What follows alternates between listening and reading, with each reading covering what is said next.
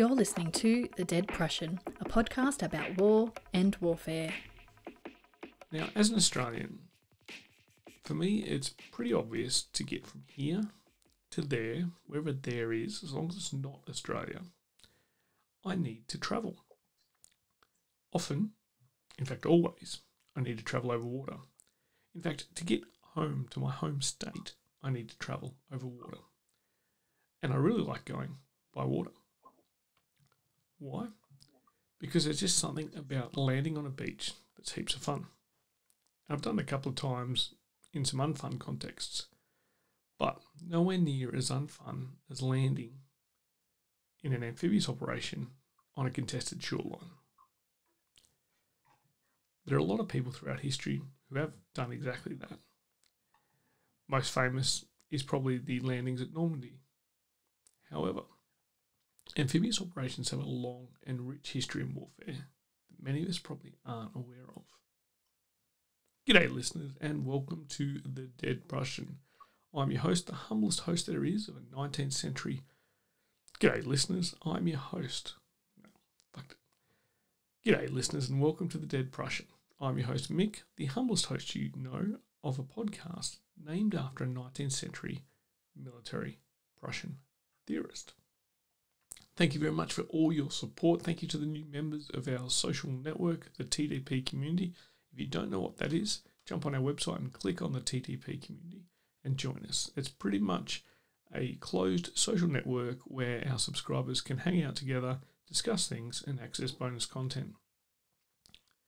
So we're in the new year now. It's a great year, and it's proven already to be great, just like 2020 was great. So what we might do is move straight into amphibious operations because they seem simpler than living through another year with a global pandemic and political turmoil.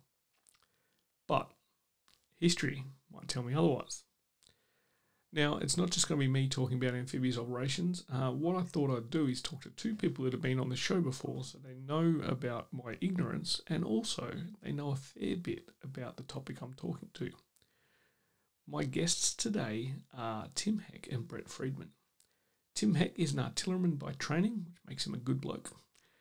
He's currently in the Marine Corps Reserve. He works as a freelance editor and historian. He attended Georgetown University and has an MA from the Department of War Studies at King's College London. He'll be teaching a course on the evolution of the US Army at Marine Corps University this spring and is working on an edited volume tentatively titled Armies in Retreat with Walker Mills, which is two surnames, but no one has told his co-editor that yet.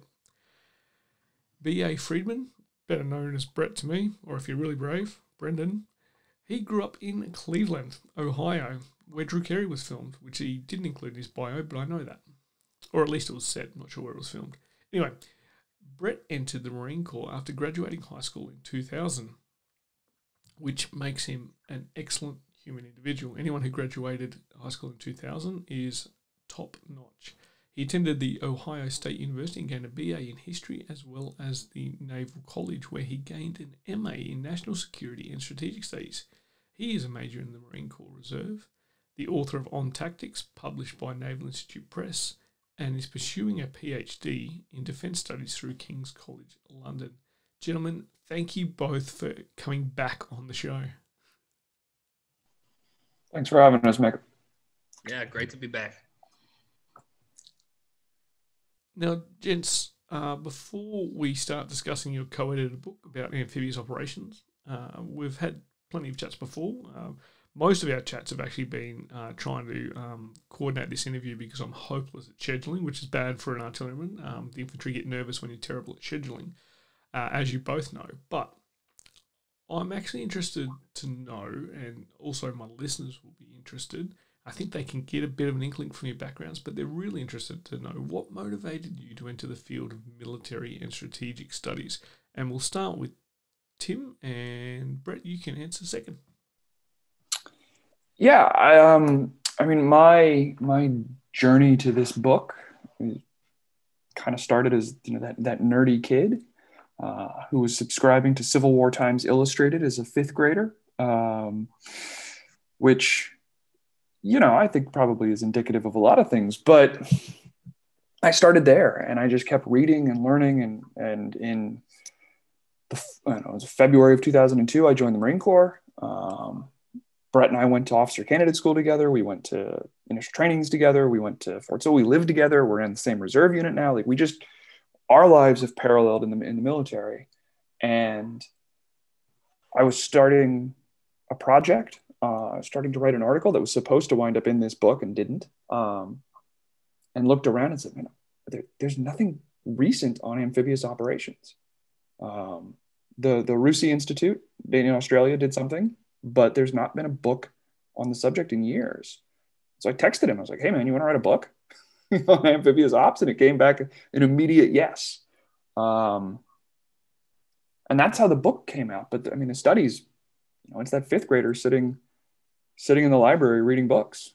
He's just now significantly older and emotionally better educated. But not sitting in a library. I just want to make that clear. We're not disturbing the peace in the library right now. I don't think we're allowed to go in libraries right now.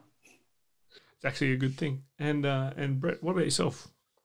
Actually, remarkably similar, which is probably why we've kept in touch all these years. My dad was a big history buff, and my play area as a kid was in the basement, and all the basement walls were lined with books on military history, mostly American military history. And at some point, I just started picking up reading.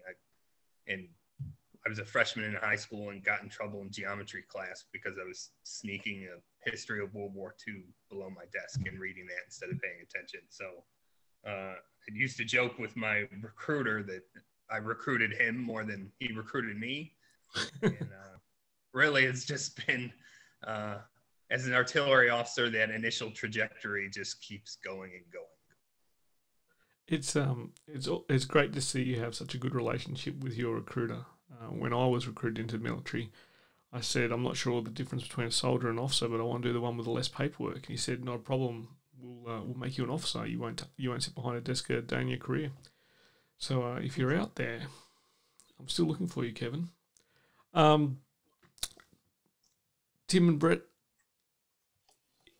I guess for those people who understand what the Marine Corps do, the topic of amphibious operations is not a strange topic for a couple of Marines to get into.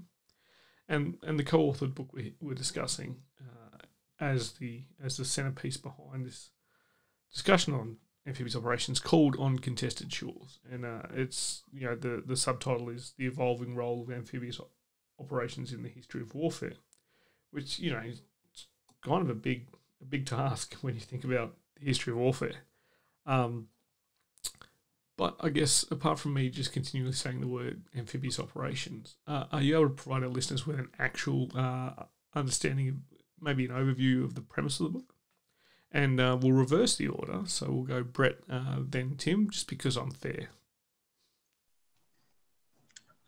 Okay, so it was actually kind of serendipitous because one of our major complaints with the state of amphibious operations in the literature is there's a great focus on large-scale amphibious assaults. And when people hear the phrase amphibious operations, that's what they think, the large-scale, the Gallipolis, the Iwo Jimas, the Normandies.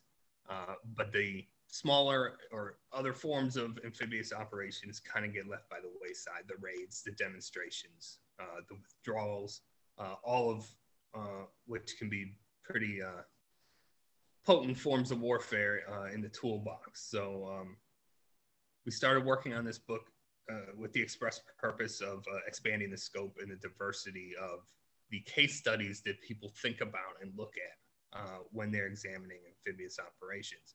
And then in 2018, the Commandant of the Marine Corps released his planning guidance and really put the Marine Corps on this trajectory to focus less on those large-scale amphibious assaults and more on different forms of amphibious operations and supporting the Navy in different ways.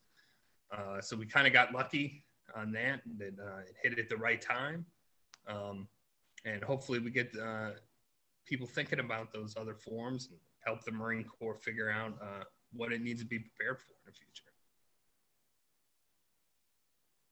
And Tim, what did he miss? think you missed anything. Again, this was a project that came out of a gap in the scholarship, and we got lucky.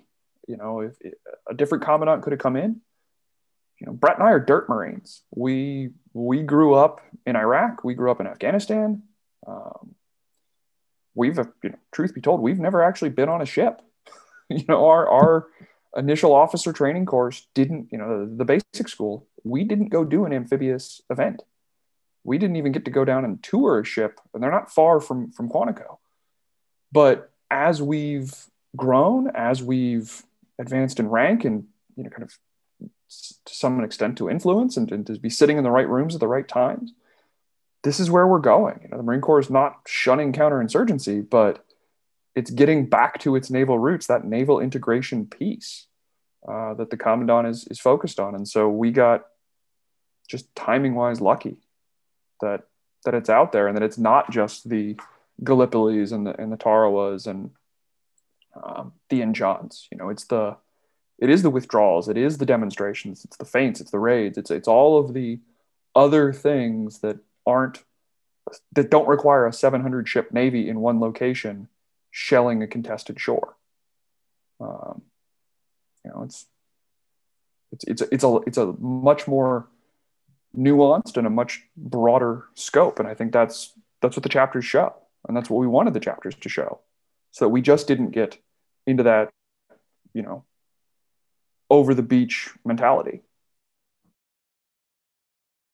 The most fascinating fact there is that you haven't been on a ship. Now, I spent a fair bit of my career on ships, including having to write the joint fires concept of operations in the very, very early stage for our own amphibious capability, which has grown quite significantly. And the reason I got that gig was because I'd just been in Afghanistan with the Brits.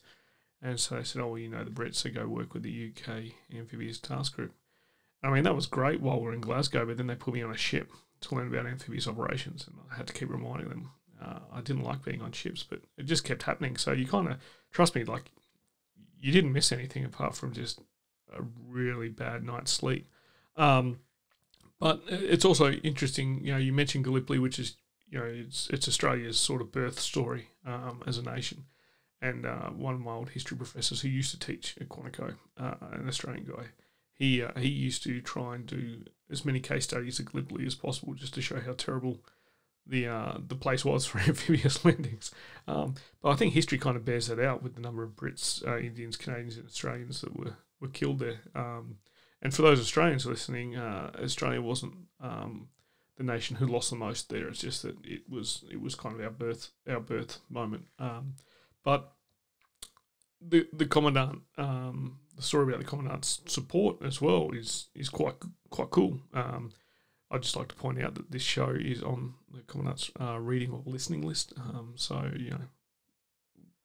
we've got a fair bit of faith in that office and the leadership.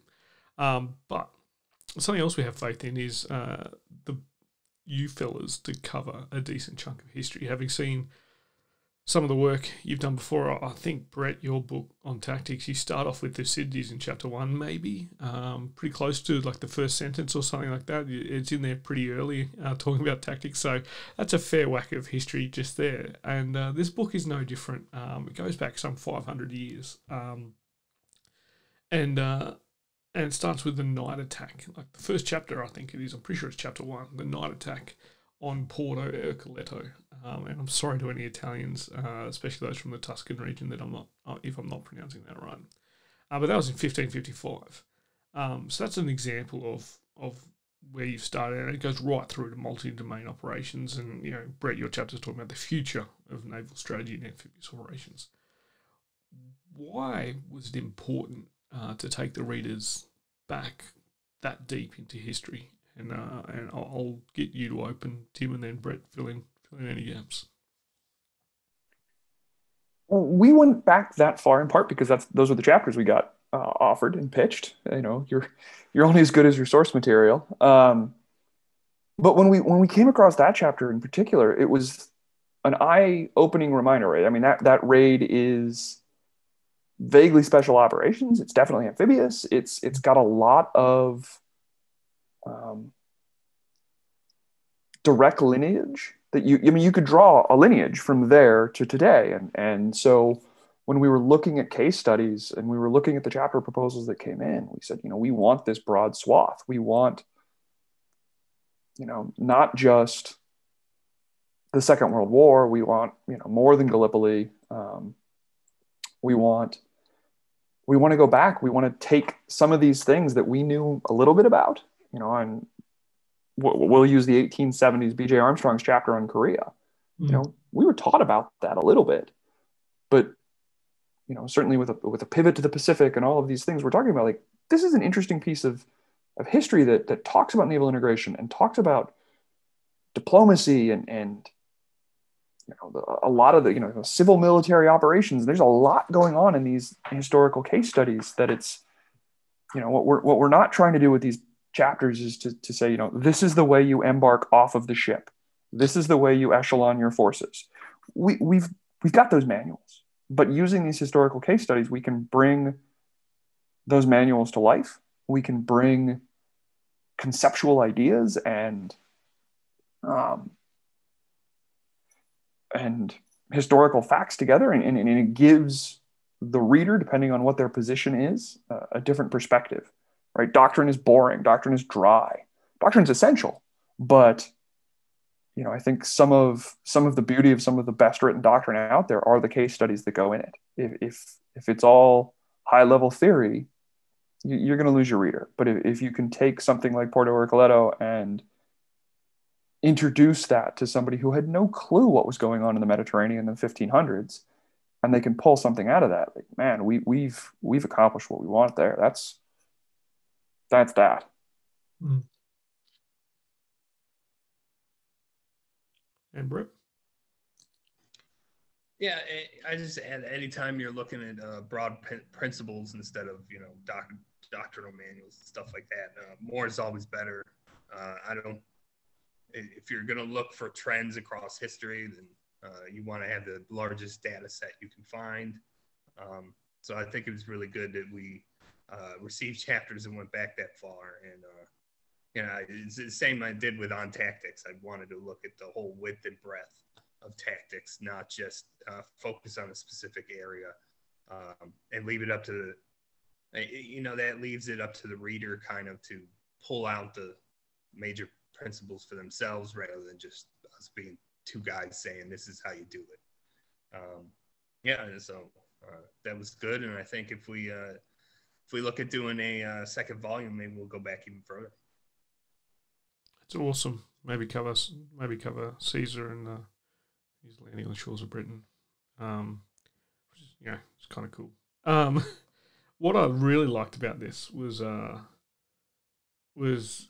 of the concepts and some of the historical chapters that people are considering new. People are developing these concepts and going, I've got this great idea. But like most things, including the format of this show, they're all just rip-offs of previous ideas, right? You've got examples of what we'd call pre-landing force operations, beach reconnaissance teams, all those sorts of activities have been going on. And we'll probably find activities here that the Trojans used in here. In fact, unfortunately, there's not enough historical documents for someone to have given you a chapter on the siege of Troy, and that's a great example of an amphibious force becoming a dirt army over 10 years, right? Which is not something we haven't seen. 20 years is a long time as well. So what I enjoyed was not just the depth, and I mean we just talking about a clash between Spanish and Italian forces in the 16th century. So it's not just a depth of history, but you also went through and around, and you've got like a very broad, and I'm talking geographically here and culturally, swath of chapters as well. So you've got chapters covering amphibious operations from a variety of different military powers throughout history around the globe. I think even in your responses you talked about Korea, the Southwest Pacific, Central Pacific campaigns in Second World War. We've talked about Gallipoli, and we've talked about a basically the War of Siena in the 16th century. So we've pretty much gone around the globe there. Why is it also important, I suppose, to include a breadth, particularly for a couple of United States Marine guys, right? Like, so it's not just a chapter on the history of US amphibious operations or your allies' operations. It's got everyone in there. Why was it important to go that broad? And we'll reverse order again, and listeners are probably starting to hear a pattern. The last guy to speak is the next guy up. So, Brett? So I guess I just say, like, like we talked about with the existing literature on it, focuses on kind of the big dramatic battles, the big world-changing amphibious operations. And if you only focus on those, you're only seeing one side of the story. You're only seeing one way that amphibious forces can be brought to bear in a conflict. With diversity in every respect being the goal of this book, we really had to just expand our own horizons too. Like, some of the chapters that were submitted, like, I had never heard of that. I had no idea that an amphibious operation had occurred at that place and time. So it was really a beneficial learning experience even for us, and hopefully the readers experience that as well. And Chip? Yeah, as Brett was explaining that, I was thinking specifically of Samuel Decourt's chapter about kind of defensive operations and flooding an area to force things. And you think in the Netherlands, and you go, oh yeah, that's right, and they have had a Marine Corps for almost as long as the Brits, if not longer. And so by including that breadth, by including those diverse case studies and concepts, we've shown that this isn't a uniquely Western idea. This isn't a uniquely American idea, or Aussie or Kiwi, or the Five Eyes don't have the lock on amphibious operations. We might have done the most well-known or the most recent ones, but that's not to say that they weren't happening everywhere else. Kind of, what is it? It's like 70% of the world is covered by water. Like, it means a lot of the population is sitting up against that water looking to go somewhere else, as you said in your intro. And you can make it you can go for a nice beach vacation, or you could go over the beach to get away from somebody, or to get away, or to get at somebody. And so there's that. And when we were, you alluded to it, or you said it actually straight out, right? Like, we're Marines. Yeah, we are. But we didn't want to write a book by Marines, for Marines, about Marines. The goal wasn't to sit here and talk about the glory of Tarawa. The goal was to look at the broader context, the broader scope of the amphibious operations. And that was the goal, and we accomplished it, I think. It's up to the reader to tell us if we didn't, but we certainly didn't want to get pigeonholed down that, let's talk about Chesty Puller for 200 pages. We've been to those schools, we've done those case studies, we've read those books. We wanted to present something new, and the breadth and scope of the chapters allowed us to do that. Now, we're just a couple of artillerymen here.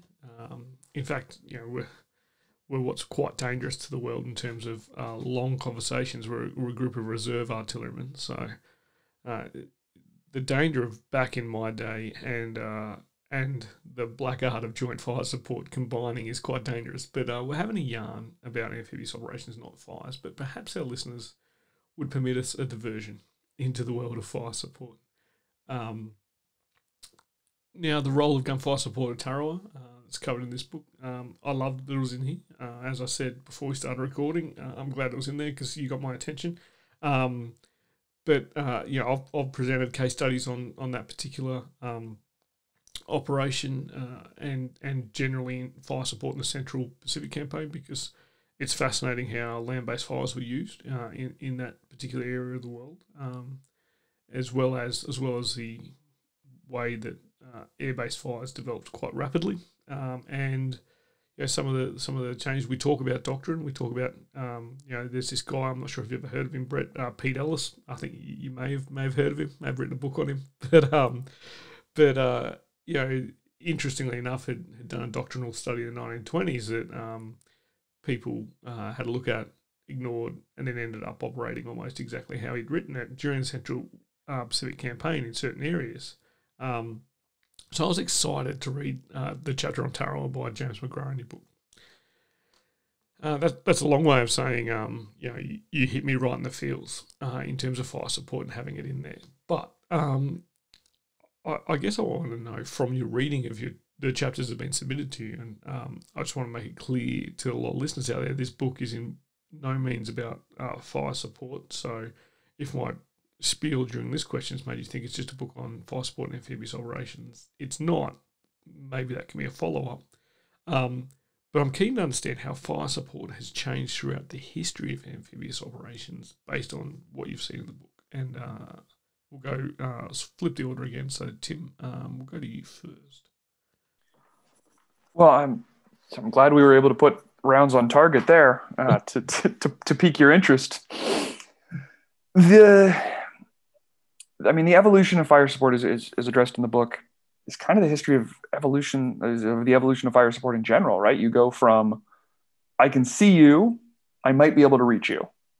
And then to, well, I can find you and I can kill you from afar, right? That's the, as we get into multi-domain effects, or I don't even have to find you.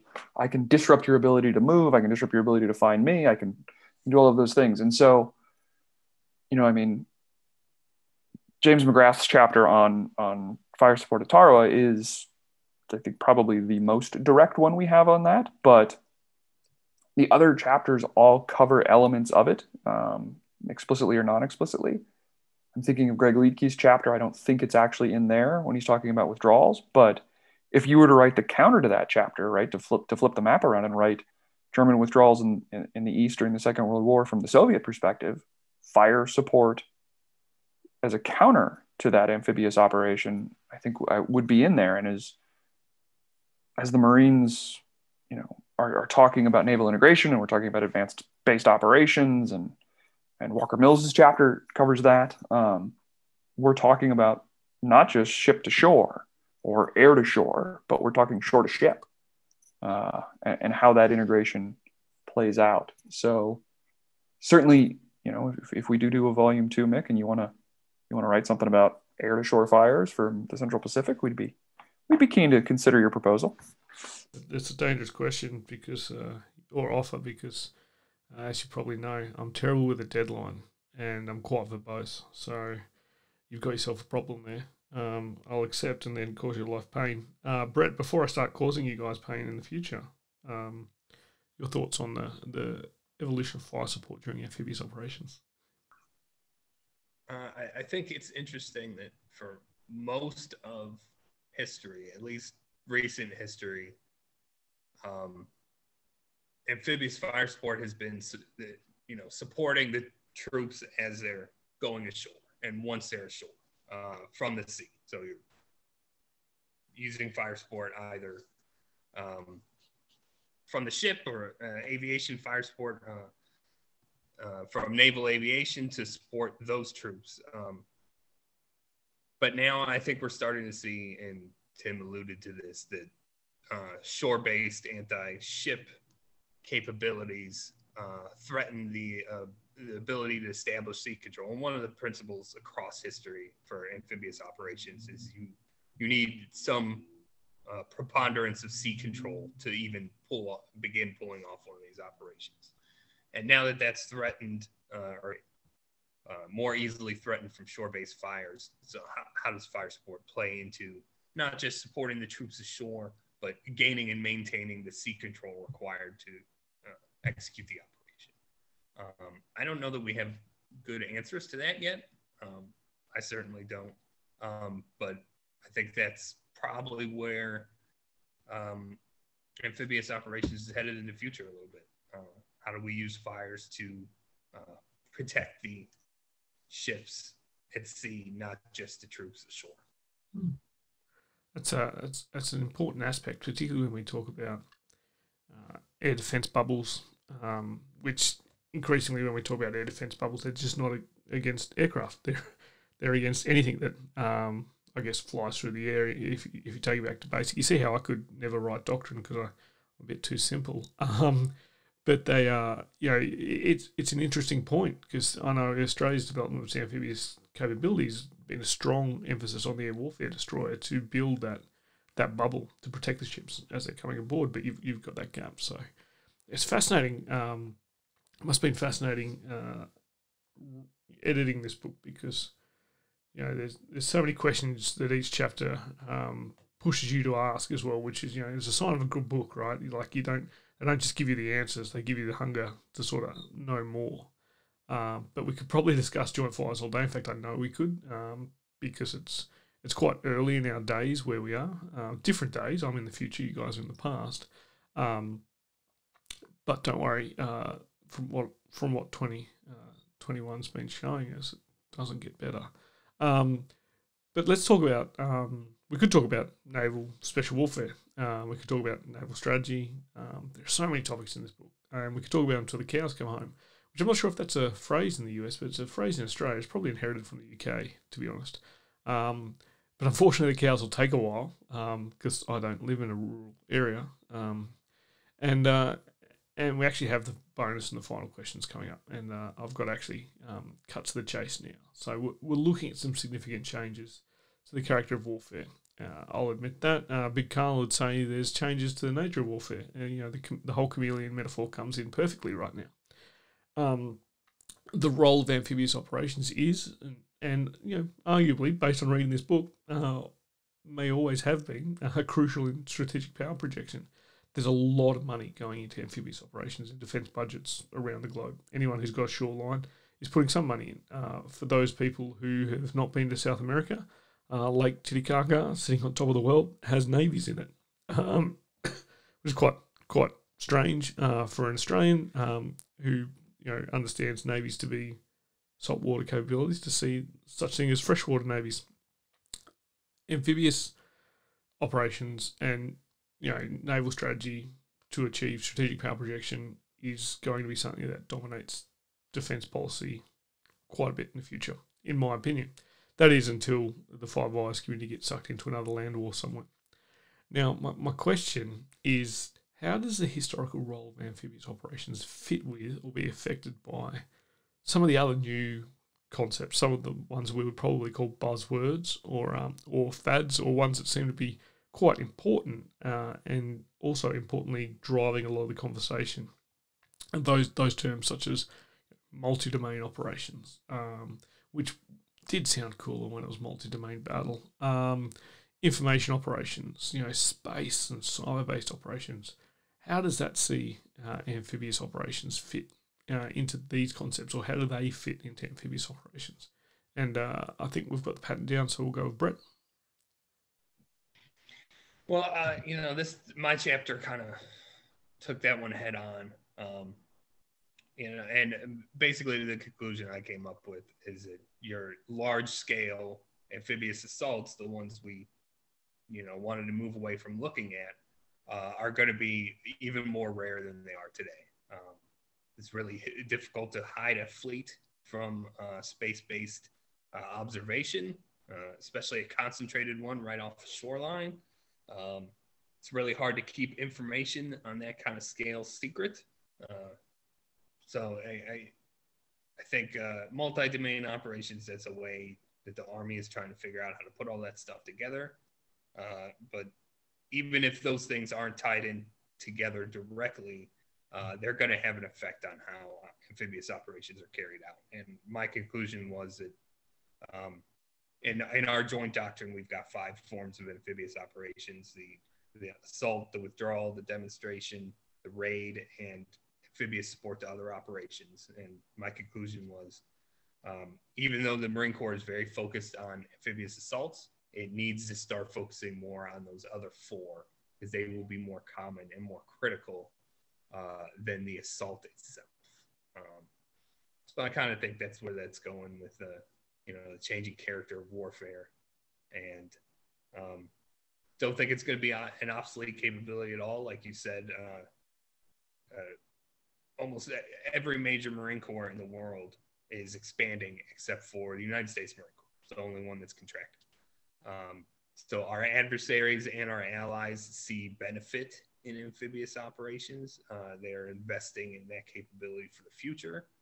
And we are kind of in a different spot of figured out not how to create that capability, but how to change that capability for the modern battlefield. And Tim? I mean, amphibious operations are inherently multi-domain. We have 2 chapters in the book specifically focused on that. We've got Jim Greer's chapter on Norway in 1940, the German operation there, and we've got Keith Dixon's chapter that's significantly more conceptual, but they are inherently multi-domain. What is it? Churchill said that they're trifibious, right? They're air, land, and sea. And now, if he was around, we'd have some other great turn of phrase to include space, to include the piece of it. I think the only major fleet operation that was successfully hid from space-based sensors was in Red Storm Rising. But Tom Clancy fiction aside, like, those are considerations, and there probably won't be that 700 ship armada sitting off of the coast of a small island in the Pacific, shelling it for days before Marines go over the beach, or whomever that's perpetrating them. So the integration with these other domains is going to be essential, and we hope that the chapters in our book that specifically address it cover it in a way that does leave for that hunger, or maybe provide some basis for thought. And Brett alluded to a volume 2, so maybe that's an angle we start chasing a little bit more when we're looking for chapters there. The good thing about looking for chapters in buzzword territory is that you'll have plenty of submissions. Wildly more submissions than you do actual chapters, but that's good, right? That's a good position to be in for an editor. Now, we're going to go to the bonus question, mainly because people pay a premium subscription, and I have to live up to a very baseline level of service for them, and I do a good job of keeping it at that baseline level. So we'll do that, and for anyone who doesn't subscribe, as I've said previously, I don't really care that you don't get the bonus question because you don't give me any money. So we'll have a quick pause. All right, listeners, that was a fantastic response on what I might say is the most well-crafted and articulated bonus question we've ever had on this show. The complexity and nuance in that question was only surpassed by the answers. So thank you, gents. And thank you, TDP subscribers, for subscribing to the show. Now, we've come to the Butcher's Bill. Tim and Brett, we've come to the final question. It's one I ask all guests, and it relates to our show. And it relates to our mission on the show to define wars in as many ways as possible, just like Big Carl, the dead Prussian himself. Now, you've both experienced this moment once before. So, you're about to have your second apotheosis. And for listeners who don't understand that means, it's basically becoming God. So, I ask you two separately, don't answer at the same time and don't give the same answer, and you don't have to give the same answer you gave last time. If you did, it'd show consistency of thought and reliability, but also stagnation. If you give a different answer, it shows growth, opportunity, but a little bit of whimsy and flightiness. So you're damned if you do and you're damned if you don't. The question is, finish the sentence, war is. So I ask you, Brett, first, and then Tim, to finish the sentence, war is. Well, I was thinking on how to answer it this time, and I could not figure out a way to tie it into this book. So I will take us in a completely different direction. My quarantine binge reading has been in the complexity sciences and chaos theory. I don't know. I don't even remember how I got into it, but been reading at a frantic pace to try to learn that field. So I will say and lean into a future article of mine that war is a political competition between complex social adaptive systems. And that is an area where I think we are on the cusp of learning a lot of new insights about war. And one of the aims of this article I'm working on is to talk about how the first person to wrestle with war as a complex system was our favorite dead Prussian himself, Karl von Clausewitz. That's a good answer. I like that. Response. It's very similar to a couple we had on a course that I ran for one of the army schools here in Australia last year, because we had quite a few people who had studied complex systems. So, and I also like the fact that you mentioned Big Carl, and complex adaptive systems come to us primarily from an ecological, biological point of view. And Carl was all about using science to explain military theory. So yeah, it's gonna be a tough one to beat. Geez, I'm glad I don't have to follow you, but Tim does. So Tim, I'm taking a big deep breath, going through my meditation phases. Yeah, that was a good one. I don't. The last time I was here, I was a new parent. I had a 1-year-old, and so my answer was about her and how parenting is surreal and war is surreal, because I was very definitely thinking about my experiences in Iraq and Afghanistan with the last interview. For this one, though, I think I'm going to take a little bit of a step away, certainly from changing diapers. Fortunately, she's toilet trained now, so I don't have to worry about that. But I think war is. Well, I don't know what I think. No, I think war is good for business. Invest your sons. I mean, from my perspective as a writer, as an editor, this is where I make my money. This is where I do put food on the table. But this is also what gives me a sense of intellectual fulfillment and engagement. So it's more than just the business, a cash transaction. It's the business of my life. And so it becomes something that I have invested in. I'm somebody's son, and I've invested myself in this. So war is good for business. Invest your sons. Or daughters. Let's be gender neutral. Yeah. My apologies. Let's throw every aspect of human capital we have at the problem. We have spent an incredible amount of money on the hardware of war. So yeah, it's time to invest some intellectual capital as well. Now, gents, 2 great definitions that have shown that you're not stagnant and that you are evolving. Thank you. To be honest, I didn't check what your last answers were, so I was probably going to say that anyway. That's nothing on you. That's just because I'm a lazy host. Thank you very much for coming on the show. Thank you for being patient with scheduling disruptions to the show. We've gone a little bit off schedule this year, but I think we can be forgiven a little bit. But it's been great, and I'm glad that we stuck to the desire to talk, because I think our listeners will get a really big kick out of this book, and because it's an edited volume, they can jump in anywhere at any chapter and pick up the thread, which is good, because for a lot of listeners out there, they have, a bit like Brett's binge reading, they have particular topics that they're interested in right now. So if they grab either the electronic or the hard copy of this book, then they will be able to dive in now, and then when they get interested in something else, when they get a little bit older or wiser, although some of our listeners are quite old, they're not going to get much older or wiser, they can then jump across to something else, which is what I love. We've already discussed, I jumped to one particular chapter straight away, and what listeners will see is that they can kind of understand from the questions where I jumped around in the book, because we kind of talked about the themes that I like the most in the book.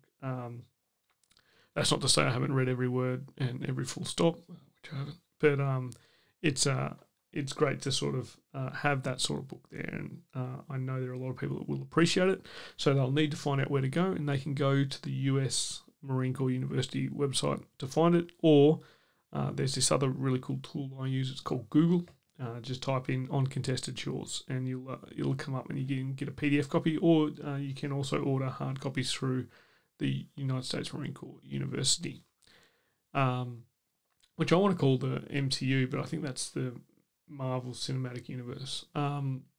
Brett, Tim, thank you very much for coming on the show. Mick, thanks for having us. It's been a pleasure, and I hope you get a little bit of rest with your newborn. Yeah, thank you. And ladies and gents, please support the fellas in this book. Read it, pass it around. I've just told you where to get it. If you are not the outgoing president of the United States, you can access Twitter and log on, follow both Tim and Brett. Tim is at TGHeck1 and Brett is at BA_Friedman. And join the conversation, because they're quite chatty on Twitter, particularly about this sort of stuff, which is great. It's one of the ways that I connected with them, and so if you're an artilleryman out there, Twitter's absolutely fantastic. It's basically a fires net, an all-informed fires net, which makes it absolutely brilliant. But listeners, amphibious operations are quite important. They're going to get bigger. But what we need is a good understanding. Just like Big Carl said, find out what went before to find out where we're going. Not sure if he actually said that, but that was the crux of what he was talking about. But until next time, listeners, grab a book and crack on. Join the conversation with us on Twitter at Dead Prussian Pod, on Facebook at the Dead Prussian page, or on our website www.thedeadprussian.com. All show notes for this episode, as well as copyright information, can be found on the website. The Dead Prussian podcast is written, produced and hosted by Mick Cook. It is co-produced by Amanda Levito. The music used throughout is Caught in the Beat by Broke for Free and is used under a Creative Commons Attribution license. All opinions expressed by individuals on the podcast are those of the individual and not necessarily representative of any other organisation.